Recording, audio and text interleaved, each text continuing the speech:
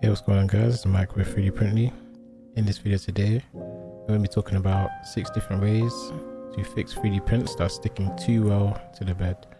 So I know a lot of people have an issue with trying to get the 3D prints off the bed. There's a few different ways you can do it. Some are quite simple, some require like an additional product, some are just like different settings and whatnot. So let's get straight into it. So the first way to fix 3D prints sticking too well to the bed is to use an adhesive material. So that's an extra product like a glue stick. You can use a blue painter's tape, which is like literally just tape that you put in the bed. You can also use hairspray, and that basically gives you a connection, like it gives you another surface to have that's not the bed, so your 3D prints or your extruded material can stick onto that, which makes it easier to remove. You can also use like specialized 3D printer adhesives. That's stuff like and there's one thing called Magic Goo, which is like it's an adhesive that it's like a gel-like substance kind of thing.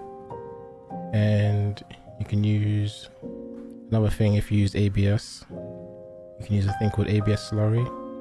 So they're all basically adhesive products or something that gives you like an additional surface to use, so it's not going straight onto the bed, right?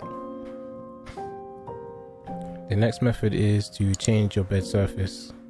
So some bed surfaces are better than others. If your bed surface is sticking too well, or your 3D prints is sticking too well to the bed surface, then you can just change that over. So there's some good ones to try. You've got the magnetic flexible build surface. My personal favorite is the PEI. So that's like a metal coated surface. I think it's similar to like metal, but it's a really good surface. The 3D prints like release from the print bed after they cool down, and the adhesion is really good even without like an adhesive product, right? And there's also a thing called a build tack sheet. So those are quite popular. I don't really hear about them too much these days, but they do work pretty well. You can buy that on like Amazon or another website. Next method is to calibrate your bed and your first layer. So I think that's mainly to do with leveling. If you're not leveling your print bed too well, then like the squish from the nozzle might be squishing too well. So you want to basically lower your bed and make sure that it's level properly, so it's not squishing too well into the bed, right? And let's see, you can also get like an auto leveling system like the BL Touch. I know a lot of people have pretty good results with that, so you can try using something like that if you want. But manual bed leveling works pretty well as well. The fourth method is to create a temperature difference between the bed and the print.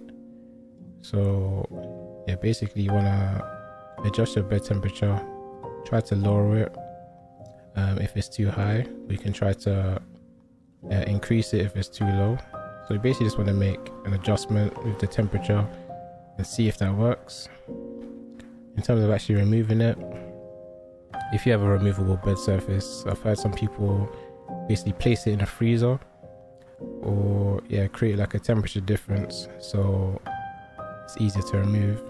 And another tip is you can use water mixed with isopropyl alcohol in a spray bottle and like spray around it, and maybe that can help release the print. So the fifth method is to reduce your initial layer speed and flow rate.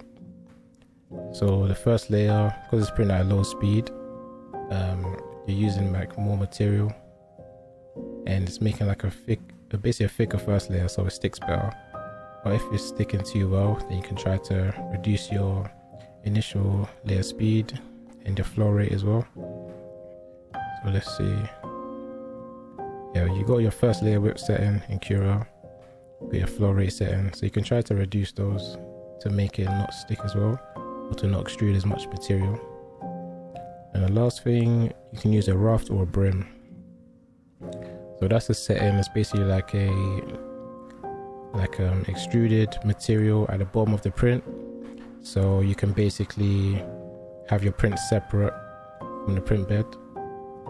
Because like a brim or a raft is like quite flat, it's easier to remove. So, and then your 3D print you can remove from the brim or the raft as well. So those are pretty easy to make in your slicer, whether you use Cura, Prusa slicer or whatever like that. So yeah, those are the 6 different ways to fix your print bed sticking, or your prints sticking too well to the print bed. So hopefully that helps out. Alright, thanks, peace out.